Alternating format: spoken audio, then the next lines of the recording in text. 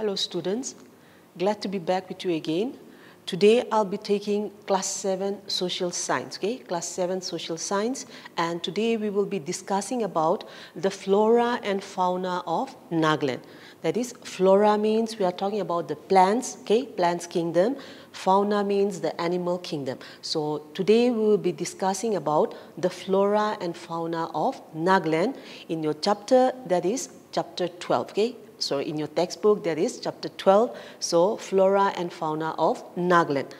Now, when we talk about the flora and fauna of Nagaland, okay, now all of us, we stay in Nagaland, so we know what kind of animals and plants that we find in our village or in our states and so on, isn't it? Now, all this, okay, all these is possible because when you look around, you will find that talking about the plants kingdom and the animal kingdom, okay, we have different species of plants and animals that are found in Nagaland, and all these are possible again because of the climatic conditions, okay.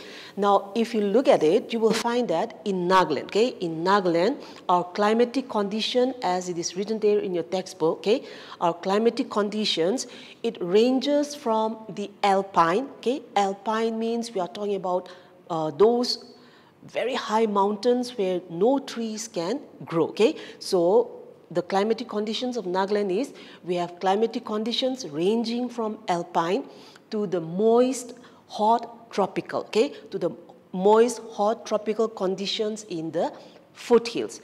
Then if you look at the mountains, okay, if you look at the mountains, then there also you will find that our mountain ranges are arranged in such a way, okay. The mountain ranges are arranged in such a way that it creates rain shadow areas, okay. Rain shadow areas.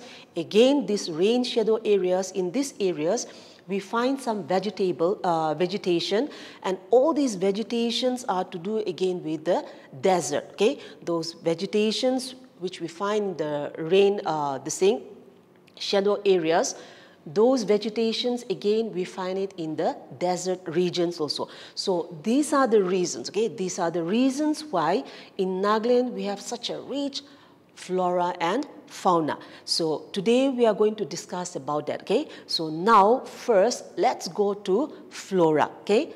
So flora, that means we are going to discuss about the plants, okay. So we are going to discuss about the different plants that we find in Nagaland, okay.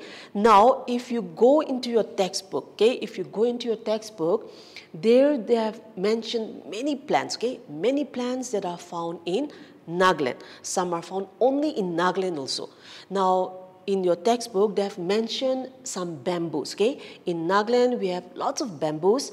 One special species of the bamboo is, it is called as the giganteum, okay, it is called as the giganteum, and this bamboo species, it is so big, okay, it is so big that in order to carry even one piece of that bamboo, we need to have several strong men, okay, several strong men needs to carry that single bamboo species, okay, which is called as the giganteum. Then apart from this, again, we also have some smaller species of bamboos, okay, which are very small as your little finger, okay, but which are again very, very strong, okay, which are very strong, and then on top of that, it is also as elastic as a fiber glass, okay. So all this shows that we have different types of flora. Then when you look at the plants, okay, when you look at the plants, you will find that all the plants, they have a different season. We have the growing season, the dormant season, the flowering season, okay, and then the fruiting season. And all the plants, they undergo this. But then in Nagaland, okay, again in Nagaland, we have some plants which do not go for dormant season, okay. Dormant season means where we can say it is a small, almost as dead, okay, when nothing is happening, not even growing or giving out flowers or giving out fruits and so on. So that is called as the dormant season. And in Nagaland, we have some plants who doesn't undergo any dormant seasons, okay. They keep on growing the whole year through. So that is also another species of Flora, okay? Then we also have, regarding the plants, we also have this alder tree, okay? And this alder tree, they grow so fast, okay? They grow so fast. In your textbook, it is written, they outgrow even the fastest growing eucalyptus, okay? So the alder tree, it grows so fast. So that is also another significance of Nagaland flora, okay? Then coming to the fruits.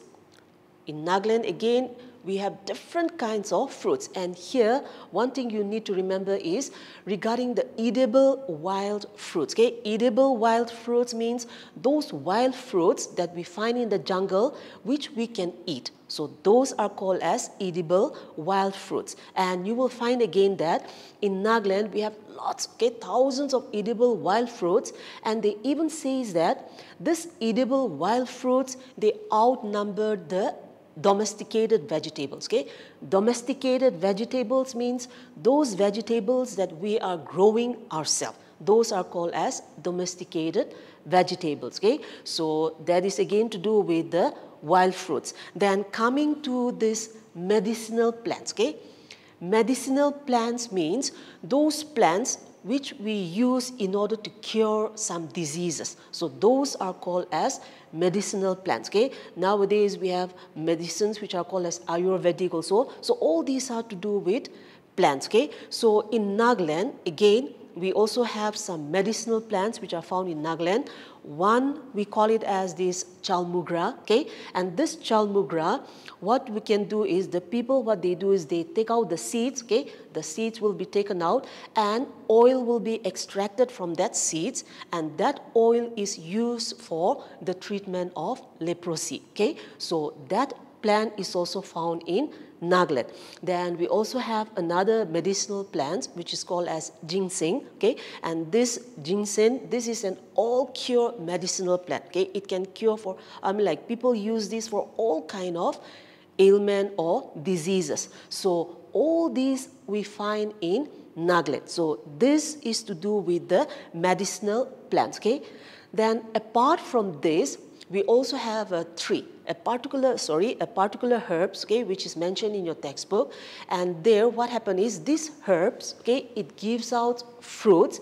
And this fruit, it is a very sticky fruit, okay? It is very sticky. So what the people used to do is they used to use these sticky fruits in order to catch the rats and so on, okay? So what the people will do is they will put all these sticky fruits in the granary, okay? Granary means where they keep all their grains and all. So they will put the fruits there to make sure that the rats doesn't come, because once the rat comes, they will get trapped in that sticky fruits, okay? So all these are called as medicinal plants. So medicinal plants or herbs means those plants which we use in order to cure diseases, okay? So that is to do with that. Then again in your textbook, we have the wild flowers, okay? Wild flowers. Wild flowers means those flowers which we find in the forest, which are not domesticated, which we are not planting ourselves, okay? Which are found naturally in the forest. Those are called as wild flowers, okay? And in Nagaland, again, we have lots of those. One is, we call it as the rhododendron, okay? Rhododendron. Now, this is in scientific word, it is written there in your textbook, okay?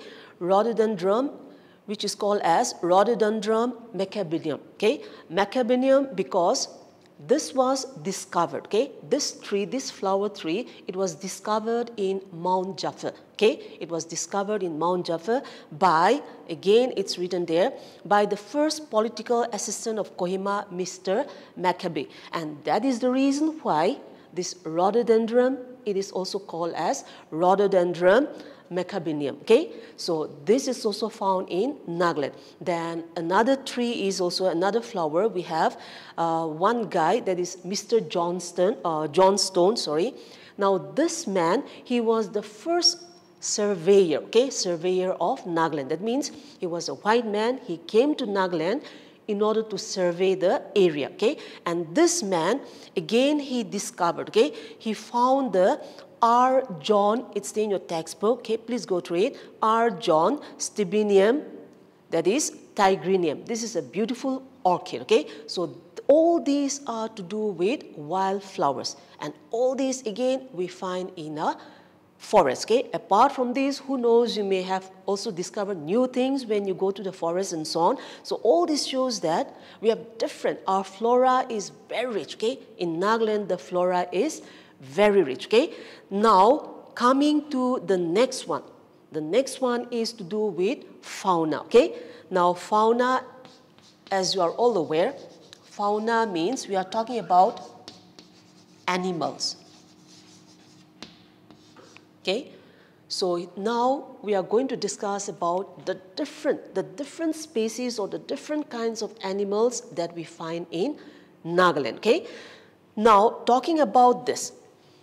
Now regarding these animals, okay, wild animals or animals in the wild as it's written, Nagaland has more than 106 species of mammals. Okay, we have different kinds of mammals, and there in Nagaland alone, we have around 106 or more than 106 species of mammals. And all these, again, as we have discussed in the beginning, all these are possible because of our climatic conditions, okay? Because all these plants and animals, they need certain climate in order to survive. Like human beings, all living things, we need that. So all these we have in Nagaland because of our climatic conditions. So coming to this fauna, that is the animals, okay?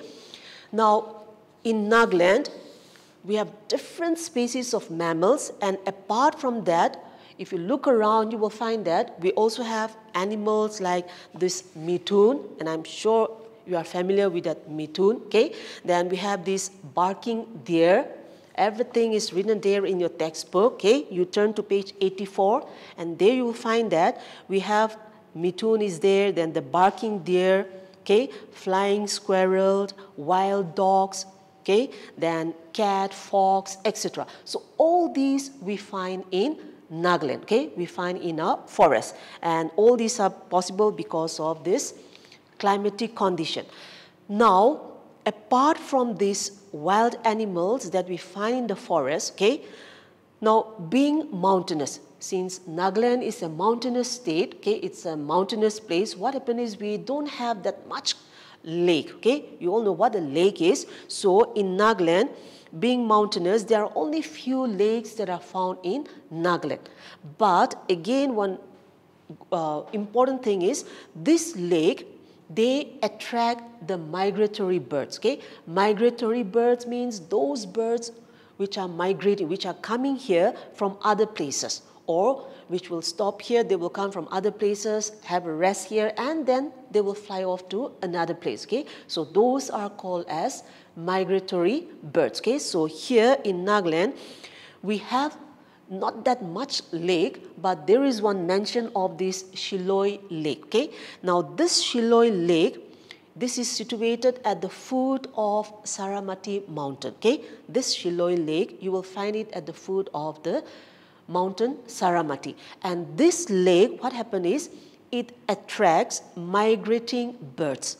Those birds which are coming from Siberia, okay.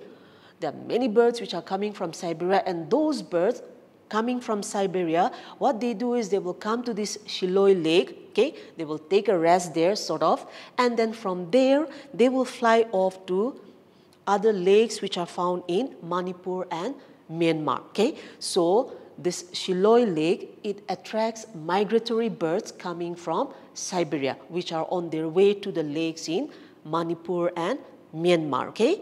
Then another one is, which is, I'm sure all of you know about it, okay. This is to do with the bird which is called as the falcon. Because of this bird, even Nagaland, okay, Nagaland is now popularly known as the falcon capital because of this migratory bird, okay. So now this migratory birds, what happened here is, this Amur falcon, okay, they visit the Pangti village in Wokha district, okay. Every year they visit this village in Wokha district, and how they are coming here is every year on its way to South Africa, okay. They are going to South Africa, or their plan is to go to South Africa, but what they do is they come and they stay in this village, okay? They come to this village, and then from this village, they fly off to Russia, China, and Mongolia. So all this shows that we attract, even though we don't have that much lake, okay? Those lakes which we have, it attracts the migratory birds, okay? Then another thing is regarding this animal, okay? Apart from these birds, we also have different kinds. We all know that we don't find crocodiles, okay? Crocodiles, we don't find it in Nagaland, but we have, in your textbook it's written, we have its cousin, okay? We have the crocodile cousin lives here in Nagaland, and in your textbook it is written as the monitor lizard, okay? The monitor lizard had a very special species of the flying lizard. So even though crocodile we don't find in Nagaland, we have its cousin, that is the monitor lizard or the flying lizard, okay?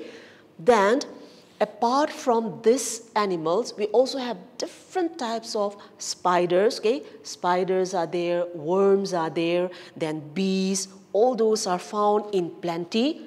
Then apart from this, again, the rare bird, okay? The rare bird which is called as tragopan, okay? This bird, again, we find in Nagaland, and this we can find at the Zuku. I'm sure some of you might have been to Zuku, or if not, I'm sure you have seen pictures and all, isn't it? So what happened here is we find this bird, okay, tragopan at Zuku, okay? And this Zuku, that is the Zuku Valley, which is at an elevation of 2,500 meter high, is perhaps the only place in the world, okay? It is perhaps the only place in the world where you can find varieties of tropical and subtropical species of plants. So at Zuku Valley, you find different kinds of plants, okay, to do with the tropical or subtropical plants. So all this, okay, all this shows that we Nagas, or in Nagaland, as it is written in your textbook, okay, Nagaland is the home of countless, it is the home of countless varieties of plants and animals.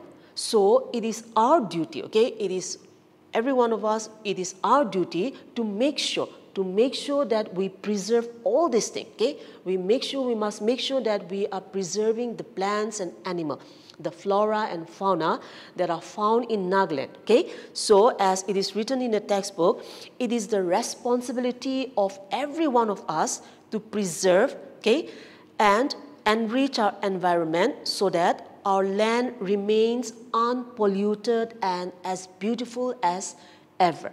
So today's chapter, okay, we have discussed about the plants and animals, okay, the plants kingdom and the animal kingdoms that we find in Nagaland. So from all this, now we know that we have different species of plants and animals that are found only in Nagaland. So the main thing is, our duty is to preserve it. So I hope you will do that, okay? Instead of roaming around, now when you're in lockdown, okay, going to the jungle or the forest and cutting down trees or trying to attract the birds and so on, okay, we must try to preserve it, okay? So today I hope you were able to understand something from those points. So thank you for tuning in and stay safe.